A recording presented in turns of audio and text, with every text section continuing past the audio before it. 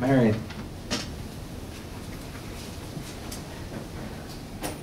Let me ask you a question. Do you remember where you were and what you were doing on December 7, 1941? Look at all those heads nodding. Oh, look at the hands. Look at the hands.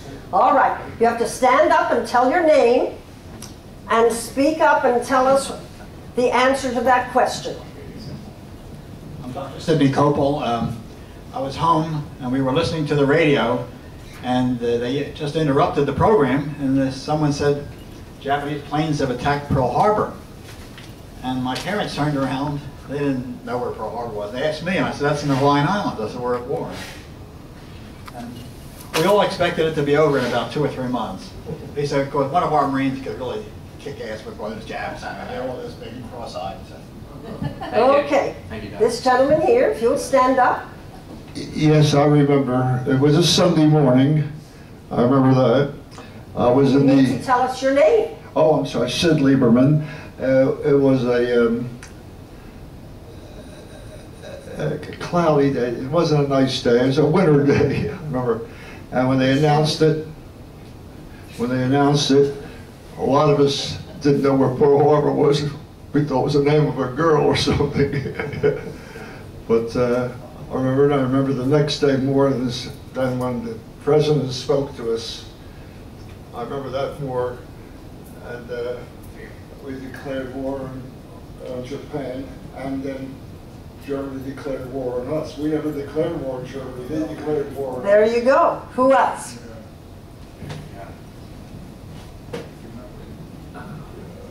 Tell us your name. My name is Don Abrams.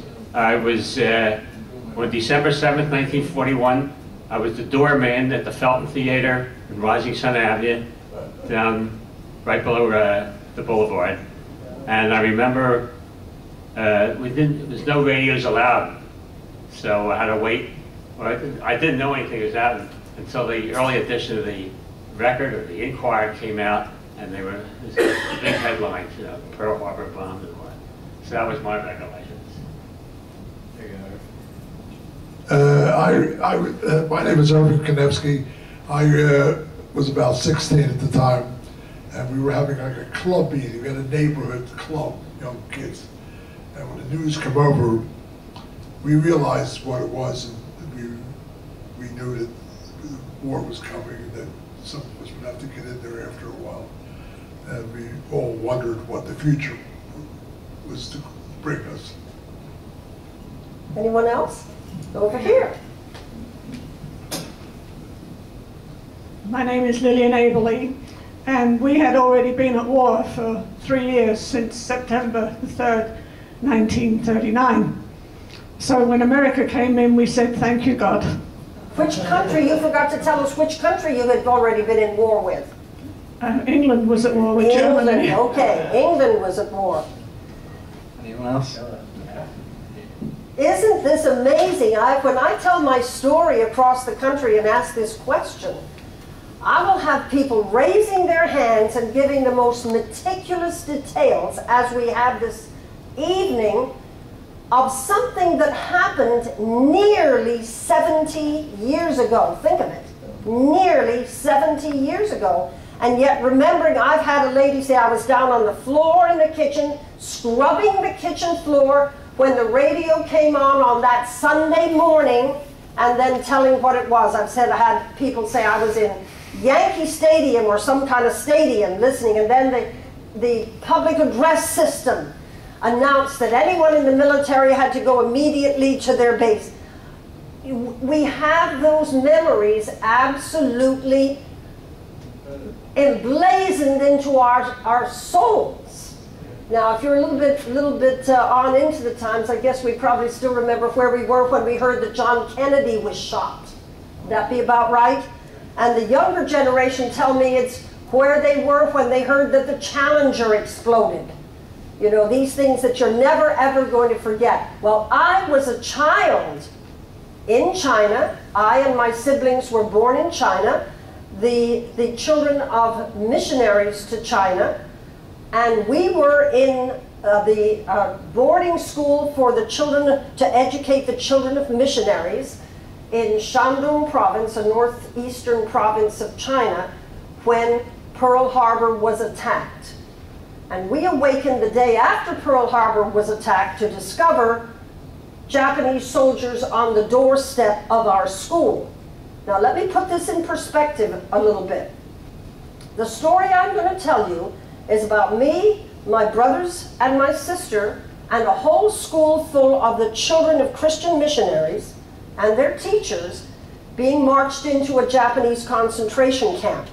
We would not see our parents for 5.5 years.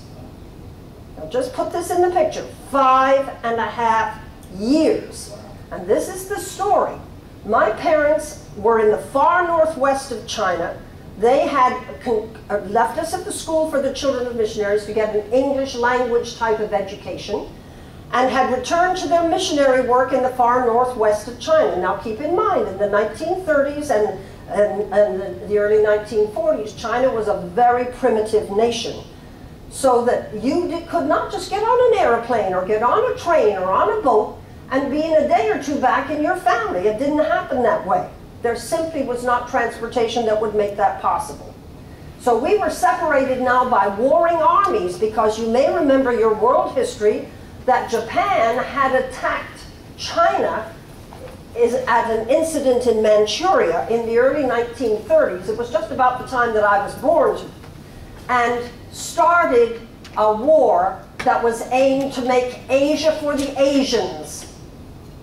And they started gobbling up chunks of China. So war had been going on between Japan and China for a long time. Well, we awakened now to find Japanese soldiers on the doorstep of our school. They brought a Shinto priest, a religious priest from Japan, to the ball field, who conducted a ceremony that said, this school now belonged to the great emperor of Japan. And then they brought paper seals with Japanese writing, and they pasted it to the chairs and the desks and the pianos and the beds, any equipment. It now belonged to the great emperor of Japan.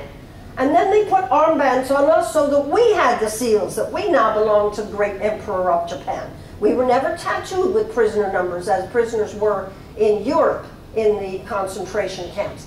At first we just had to wear an armband, a white armband with a nationality letter. A for American, B for British. If you were an American child, you had the A. If you were British, you're Scandinavian. If you were British, you had the B. The American children, when grown-ups were not watching, turned their capital A's upside down and chalked out the crossbar and made a V for victory.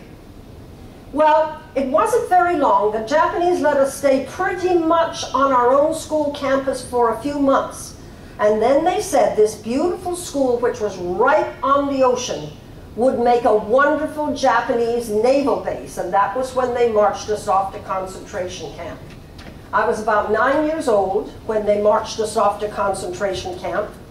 And we ended up in a concentration camp called Weixian in northeastern China. Many of you, all of you, know the name Pearl Buck. You probably know that Pearl Buck herself, from not so far from these parts here, was she not, eventually lived in these areas.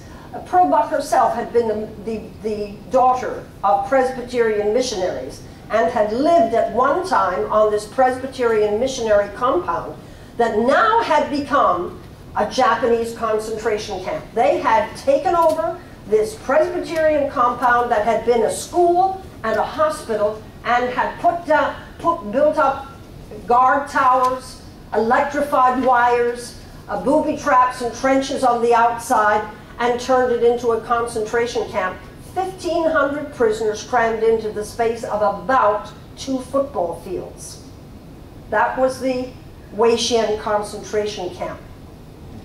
The story I'm going to tell you is a story of remarkable faith, a story of remarkable fortitude. I want to speak of our teachers, because I was a child, 9 years old, and the day the Americans came to liberate us, I was 12. A story of a whole school full of children separated by hundreds and hundreds of miles, warring armies in between us and with our parents, no ways we could get together, during a period of a bloody war, and this is my story. The teachers who were Christian missionary teachers who were committed to teaching the children of missionaries, they were committed that they were going to keep school going on. They said, school will go on, and you'd shake your head. You say, school go on? How can you have school in a concentration camp? Where are the chairs? Where are the desks? Where are the books? I can assure you, you don't carry books and chairs and desks into a concentration camp. You carry the most important necessities. Well, the teachers had this message: we will win this war. And when we do, you will have to compete with other boys and girls who have been going to school. So school will go on. Even if it meant sitting under trees, out on the ground, if it meant sitting on steamer trunks, we slept on our steamer trunks, 3 steamer trunks together, even if it meant sitting on steamer trunks in a barracks or a dormitory, you were going to have school. And you were going to have all the subjects, from Bible to math to spelling to literature to French to Latin, all those things we were going to be having, because they said, we will have school that goes on. Now listen to this one. And you will have scouts and brownies and Cub Scouts in this concentration camp. Well, believe it or not, they said, we will try to make it as normal a place as we possibly can. Now think of this for a minute. Let me show you the contrast. Here we are with guard towers, walls with electrified wire, booby traps and trenches beyond, bayonet drills with guards practicing killing each other with bayonets, the guard dogs, roll calls, prisoner numbers, hunger, crowding, and the teachers are going to have Girl Scouts, Boy Scouts, Brownies, Cub Scouts, yes, doing a good deed every day, yes. Believe it or not, when roll call dragged on and on and on 2 times a day, and the guards never got around quickly to get to your unit of the camp to count everybody, what were you doing? You were practicing your semaphore and your Morse code for your various badges for Boy Scouts and Girl Scouts. An absolutely astonishing thing. And you're going to learn the promises of God from the Bible, because that's who's going to take care of us. Well, I should tell you right off the bat that our parents were great believers in anchoring their family, their children, by memorizing whole passages of the Bible.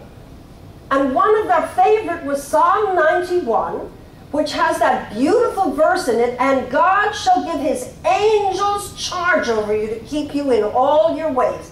You know what, the old-fashioned gramophone where the needle stuck in the track and just went on, and he shall give his angels charge over you to keep you in all your ways. And he shall give his angels charge over you to keep you in all your ways. Remember that. That story will come up later.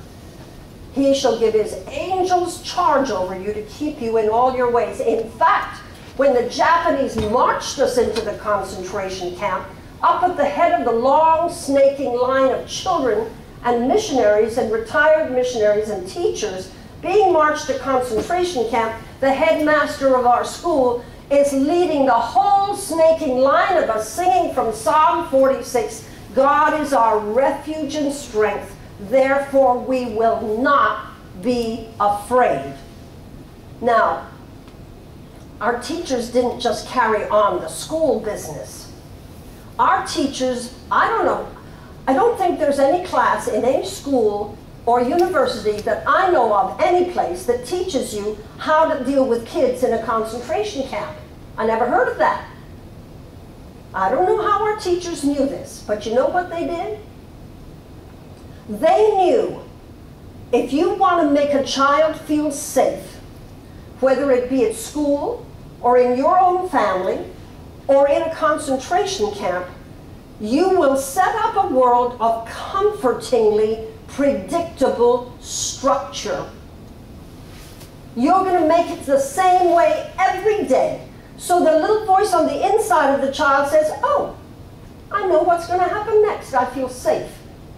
Goodness knows a lot of our families need this lesson today, don't they? Don't our schools need this lesson? Structure, structure, structure.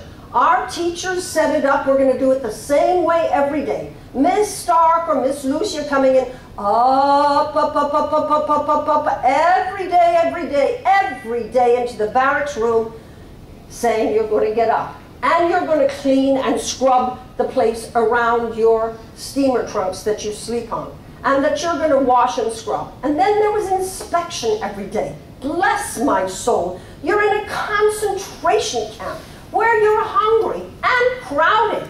And you don't have washing machines. And you are going to be inspected. Were you clean? Were you neat? Did you have your mending done? And if you had a rip in your pants or your dress or a hole in your sock, there was session in the afternoon where you sewed it up because you could not give up to being afraid and giving up in your spirit. You would be clean and neat and tidy because that's who you were. And the message was, you might be a prisoner on the outside, but you are not a prisoner on the inside. And then that led over to manners. Good manners in a concentration camp. They would have us march in a nice orderly line to the mess hall where you would be sitting on a wooden bench at a wooden table. Crowds of people. There were about 3 mess halls in the concentration camp for 1,500 prisoners, and you might be eating boiled animal grain out of a soap dish or a empty tin can. You be sure don't bring in china and silverware into a concentration camp. And here comes our teacher up behind us and say, Mary Taylor, which was my name, Mary Taylor, sit your back up straight. Do not slouch over your food while you're eating it.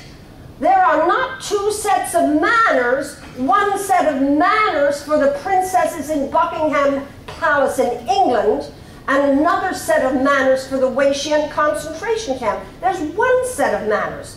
So we were to have nice manners like Princess Elizabeth, who by the way is now the Queen of England, and her sister Margaret Rose.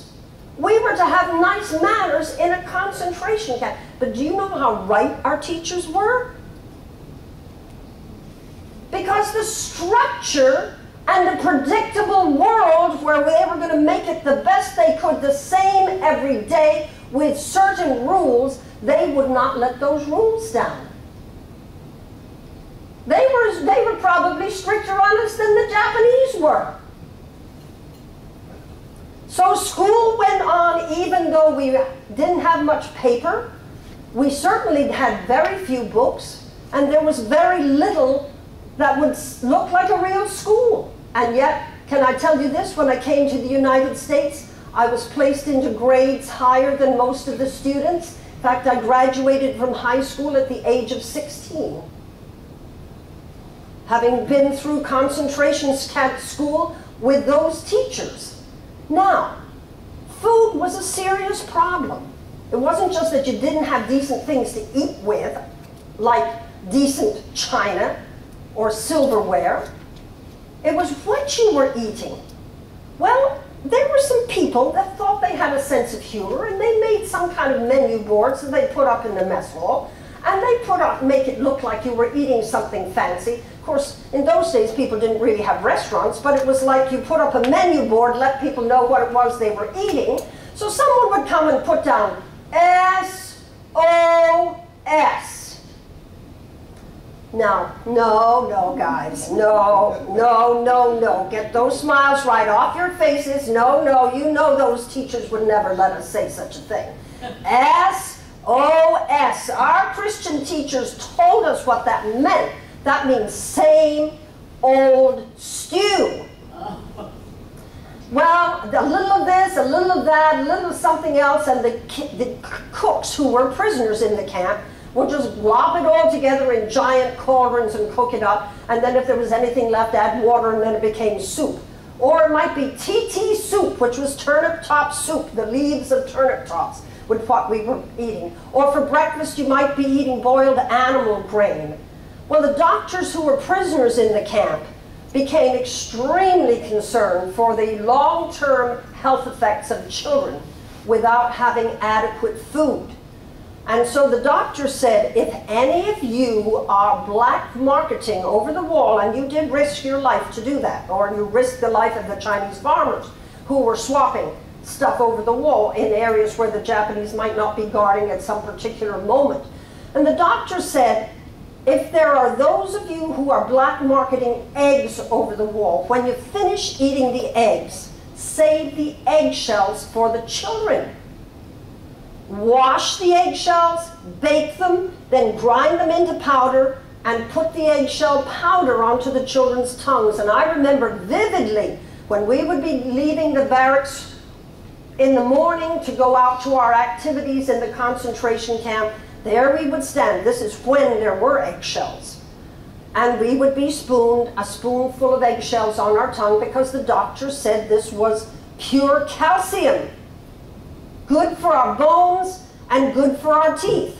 They said there were girls getting into their teens without having a menstrual period because of poor nutrition. No milk, very inadequate fresh vegetables and anything of that kind.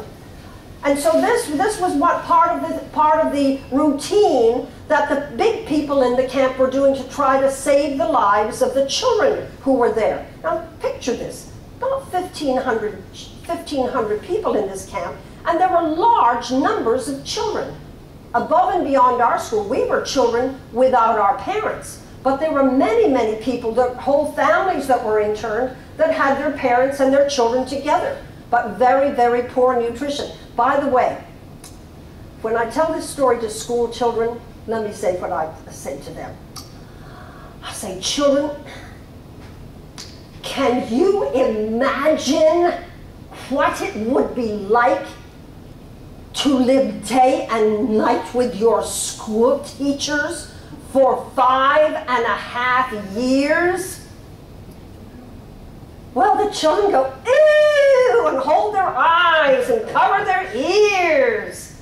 And then I pause and I say to the teachers, teachers, can you imagine having to be with your students day and night for 5.5 years? Well, the teachers are much politer than the children, but let me tell you, I can read their faces. Well, the teachers were not the only heroes in this place. One of the heroes in this concentration camp was a very, very famous person called Eric Liddell.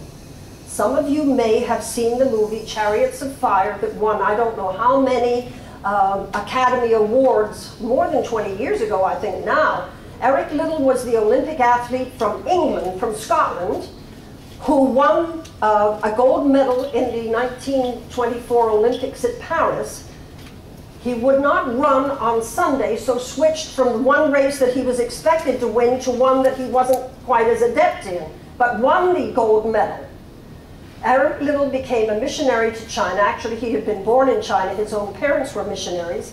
And Eric Liddell, when he became a missionary to China, the Japanese were rounding people up and putting them in, getting ready to put them in concentration camps. Eric Liddell was brought to the Weixian concentration camp. We children called him Uncle Eric. He had anticipated there was trouble coming and had shipped his wife and children to Canada before the roundup came, so he was there without his wife and children. He was a saint if ever there was a saint. A devout, God-fearing man whose favorite preaching was from the Sermon on the Mount. Can you imagine in a concentration camp with Japanese guards around, with guard dogs and bayonet drills, teaching from Jesus' words, love your enemies. And when the kids said, well, Uncle Eric, that probably is just sort of something to reach for. And he said, no, because look what the next verse says. Pray for the people that despitefully use you and persecute you. And he says it means you're supposed to love the Japanese. Well, Uncle Eric would lead various games and coordinate games and activities for the children, races and all kinds. If you had any kind of broken equipment, there was very little equipment of any kind, Uncle Eric would fix it. I don't think there was anybody that was more admired in the Weishan concentration camp than Uncle Eric, and he died in that camp. Not from abuse, but from a brain tumor. He never saw his wife and children again. He was certainly one of the heroes of Weishan. Another set of heroes was the Salvation Army Band. Now, the Salvation Army Band was rounded up like everybody else. They were missionaries in China, from the Beijing